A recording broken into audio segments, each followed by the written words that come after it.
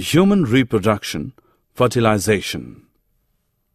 Fertilization is the fusion of male and female gametes to produce a new organism. In animals, the process involves a sperm fusing with an ovum, which leads to the formation of zygote. Types of fertilization.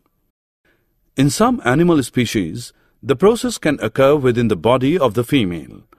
This is called internal fertilization. Example, human beings.